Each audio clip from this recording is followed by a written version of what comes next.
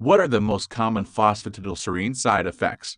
Phosphatidylserine side effects tend to be relatively mild as long as the user takes safe quantities of the drug. They usually include only mild gastrointestinal discomfort when taken with other drugs, especially some types of blood thinners.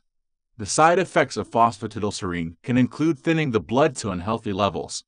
One other concern when taking phosphatidylserine is that scientists have not fully determined the safe maximum doses of the drug for children or for the elderly, so patients in these groups should consume only small amounts of the drug. Phosphatidylserine is a chemical that belongs to the phospholipid class of chemical compounds. It is an important part of the cell membrane, and the human body produces small amounts of it on its own.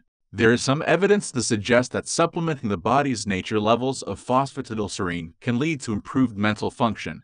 As a result, scientists believe that the drug can help to treat certain mental illnesses, such as Alzheimer's disease, depression, and attention deficit hyperactivity disorder, ADHD. Initially, pharmaceutical companies used cow brains to derive phosphatidylserine for supplement. There has been concern, though, that this method might cause phosphatidylserine side effects that include contracting harmful viruses, such as mad cow disease.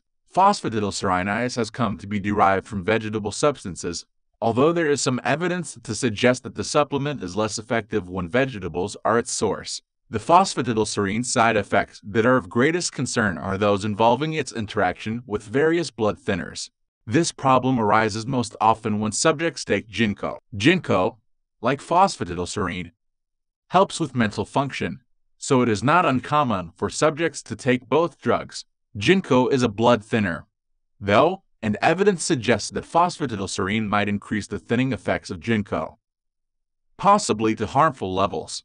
This also might be true when subjects take phosphatidylserine with other blood-thinning drugs, such as warfarin, aspirin, pentaxepholine, clopidogrel, ticlopidine, garlic, and vitamin